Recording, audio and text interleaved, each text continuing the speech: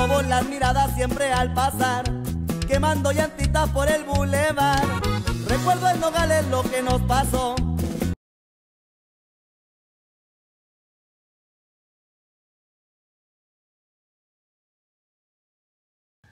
What's going on, you guys? Welcome back to another video, and welcome back to the channel. Today's video, we are going to be attempting to color match my door handles the same color as the truck. As many of you guys know, my truck is white, so door handles are black, so it kind of throws it off a little bit, in my opinion anyways. So in this video, pretty much going to show you guys the removal of the door handle and what I'll be using to color match them. I was planning to go to a junkyard and trying to score some, you know, off a Yukon or a Tahoe, Avalanche, Escalade, because they're all the same body style. But, you know, after thinking about it and, you know, doing some math, each one's going to run me 15 bucks if I do happen to find some. So 15 by 4, that's 60 bucks. Plus I got to pay to get in there, taxes and, you know, my time. And then I will need to remove them there and then come back home and take off mine. So after thinking about it, you know, I have everything here at home to do it. I have extra paint laying around and stuff, you know, to get it done. So I might as well just do it myself and see how it turns out. Worst case, we can always, you know, go find some at a junkyard, you know, whatever. But yeah, let's get to it. All right, and for the door panel, guys, it's super easy. You got 3 bolts holding it on. So you got a T25 torque bit right there, and then you got two 7mm. One of them's down there, you can see it, and then the other one's hiding behind this cover, lock cover. So get a flathead, just pop it out, and the other one should be under there. You also got to remove this trim right here. Comes off super easy, just be careful. The same with this one right here, comes off super easy. What else?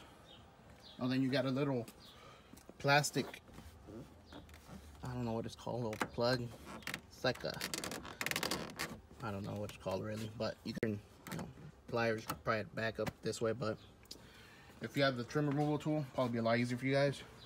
And once you guys get everything, you know, taken off, just pull up with it, grab it, pull up with it, and just unplug everything from your panel right there, and you should be good. So let me give it a go.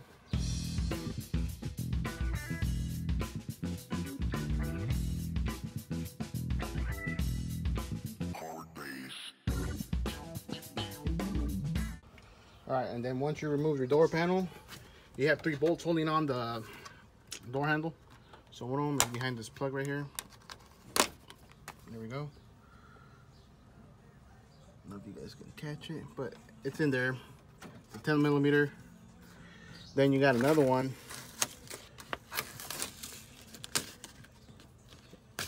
right in there. Probably be hard for you guys to see it. I don't know if it can focus in there, but so you got one right there, one in here, and then the other one is somewhere right behind here. So you will need to stick your hand inside and, you know, try to get it. But they're all 10mm, so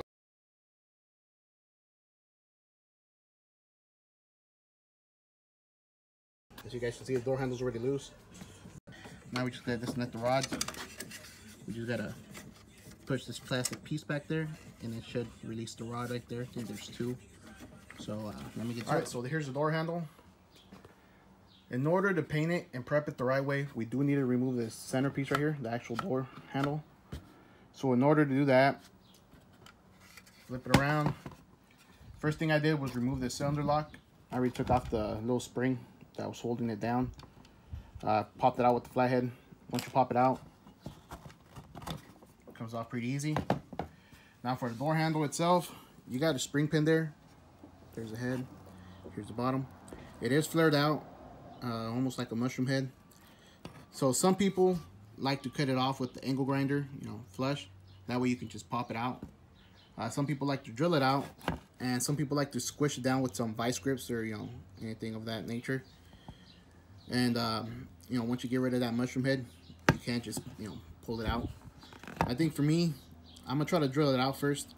Then for this side, you got this little pin here. All you're gonna do is just compress these 2 together. You can see there's like chingaderas. You can compress and then just comes out this way. So I'll be showing you guys though. First thing, and you can see that it has like a butterfly pin. I don't know if that's the name for it, but we'll call it that.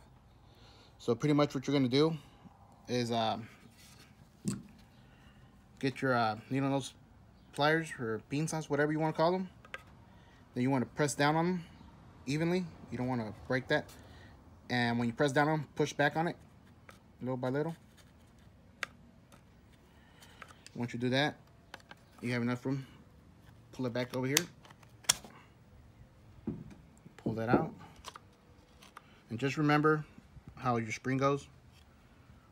I don't know if you guys can see it, but one end of the spring is down there. And then the other one goes up here, obviously. So just remember, you know, how you take it off.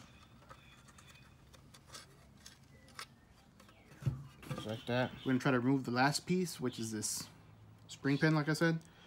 All I'm gonna try to do is just get rid of the mushroom head. Let me give this a try.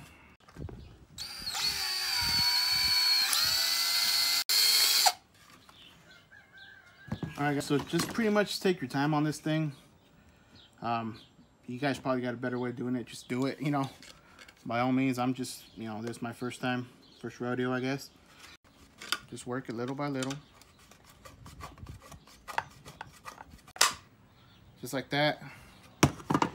You can see where I kind of, you know, wore down into it. So, like I said, just take your time. You don't want to fuck it up. My bad, mess it up. But once you do that, it comes off pretty easy. And you're good to go. So, all right, so once you got all that taken apart, you're gonna have something like this. So this one I already went over with 320 sandpaper. Make sure you scuff it up pretty good. That'll help the paint on the long run. You can see here, this one I haven't done. It's a lot more shinier than that.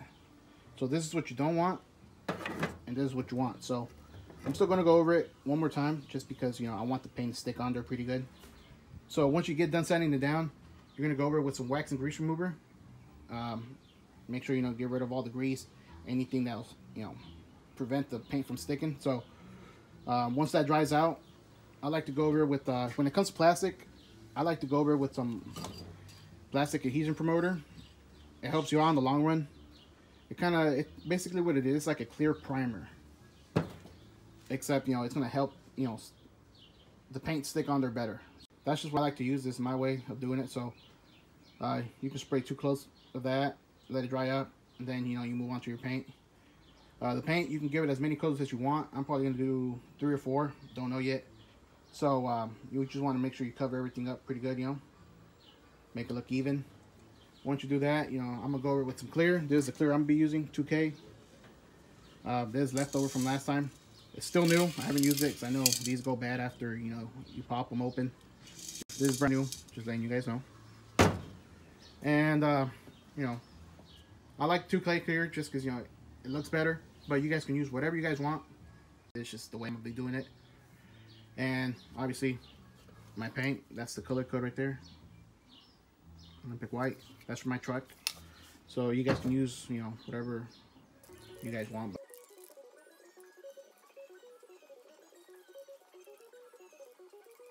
Alright guys, so after you spray the plastic adhesion promoter, you want to let that sit anywhere from 10 to 15 minutes. Let it dry up real good. And then you want to spray your first layer of paint. And just don't go too heavy on it, because if you do, you're probably going to have some runs. And you can see here, this is my first layer. You can still see some black in the background. That's okay. Each layer, you know, we spray on it, it's going to get better. So personally, me, I'm probably going to do anywhere from 3 to 4 layers. And you do want to wait anywhere from 10 to 15 minutes each layer. Just depends how hot it is in your area, but anywhere from 10 to 15 minutes you should be good. So hopefully by the time we spray the last layer, you won't be able to see any of that black background right there. So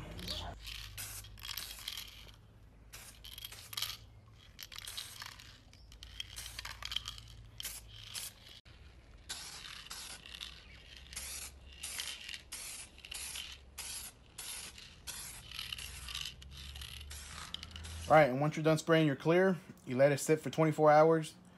I did 3 coats of it. That's how it came out. Not too bad for being a rattle can. We're gonna flip this thing over and start putting it back together. So if you guys remember, I told you guys, you know, do one at a time, or you can take a picture like I did, just to remember how this thing goes together, because if you don't have nothing to look back to, probably won't be so easy for you guys. All right, so once you guys got it put back together, it's not too bad of a job putting it back together, although this spring right here does fight you a little bit. So if you have two pair of hands, probably be a lot easier, but you guys can probably do it by yourself. Remember, just take a picture before you take it apart. That way you know how it goes back together. So now, you know, you guys are probably wondering how we're gonna get this pin back in there, since we did drill it. Well, we're not gonna be using this one, as I told you guys before. Went down to Home Depot. I got some hardware. We got 832 by 1 3/4 bolts right there. Then we got regular nuts, obviously the same thread for the bolt we'll be using. Then we got the nylon locks, same thread as well. So that's how we're gonna go about it. You either need to be playing with this handle, push it in or out, depending. The bolt should go right in though. If it doesn't, like right there, see I got it locked up, either push it in, try to push it in, or pull it back out, and pretty much just play with it. Something like that. So once you got it through, you're gonna get your regular nut, the one without the nylon. You're gonna run that all the way down, and you just want to do it by hand. You don't want to go all crazy on it. So then you get your nylon lock, run that in as well. It's gonna get stuck right there. So that's where you bring in the tools, lock it in right there, get your Phillips. So pretty much that bottom nut is serving as a washer in a way, but also it's gonna help it, lock up with the other nylon lock, so it won't walk away. I'm pretty sure just the nylon one would have been good, but that's just the way I did it. So, and if it does that right there, pop it back and it doesn't want to walk back in, that means we over tightened our nut over here. So you'll see.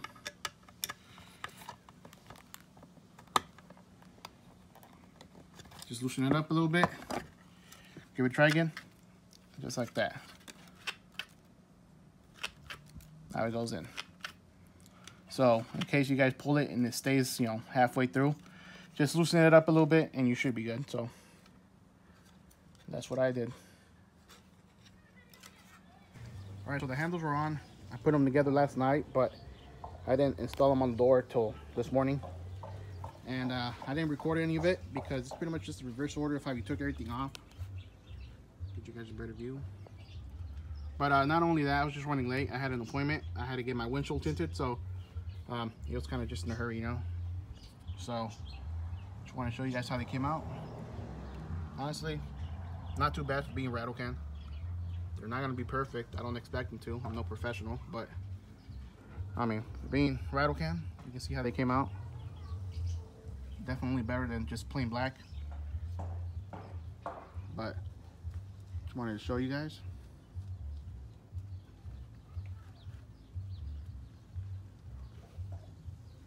So now let me show you guys my windshield. All right, so here's the windshield.